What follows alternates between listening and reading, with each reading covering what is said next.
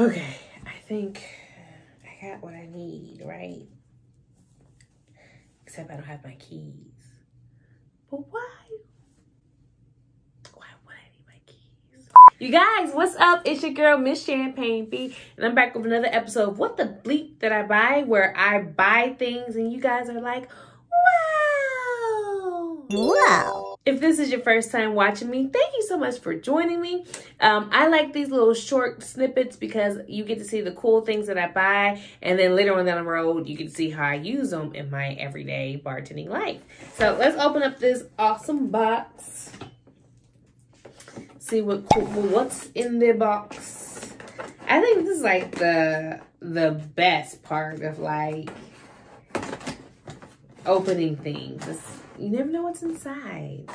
All right. Ooh, it has a nice container. These are awesome for shipping liquors and liqueurs. Awesome, awesome container. Ooh, Buzzard's Roost. Straight bourbon whiskey. Look at that. Oh my gosh, how cool is this? buzzardsroostwhiskey.com. So this is pretty awesome. Barrel strength, straight bourbon whiskey. Ooh. And it's, whoa, 114.4 proof. Do you know what the alcohol by volume is, you guys?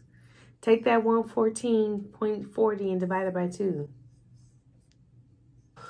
Buzzard's Roost is located in several states, one of which is Ohio, and then I saw New Mexico as well. Created by a guy named Jace, who created about 20 years ago, but they've been around for a bit. So this right here is aged 4 years, and you know, it has to be aged 4 years because it's called a straight bourbon whiskey.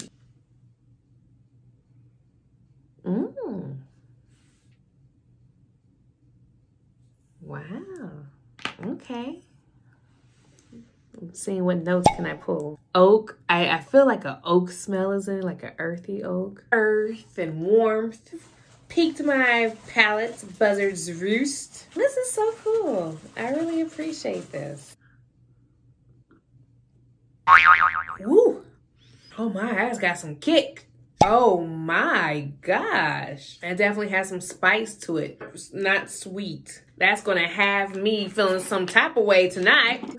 Let's try this in a cocktail though. This is for the whiskey lovers. I think this is something adventurous that you would do. I would do it with some cheese. Add just some cheese, and that's a little charcuterie tray. That creaminess with this. This creaminess and the spice would just be bananas. So I'm gonna make an old fashioned. First we have our glass. See, boom, boom, boom. We got our ice cube. I've got the block because that's what I like to use. I'm almost getting it where it's getting clear, you guys. Still working on it. Actually, this is what we're going to do. We've got our mixing glass. So the first things first, we're going to get us a sugar cube. I haven't been able to use the sugar cube for an old fashioned, so this is going to be pretty awesome.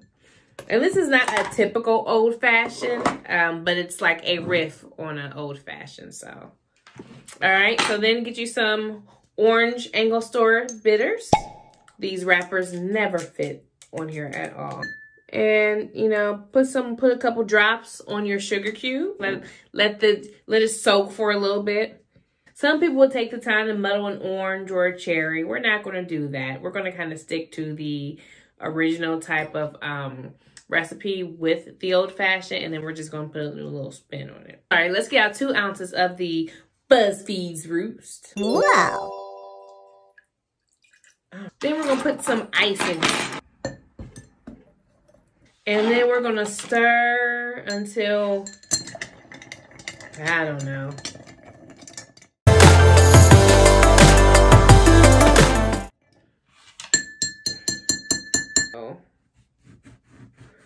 All right. But we're not done yet.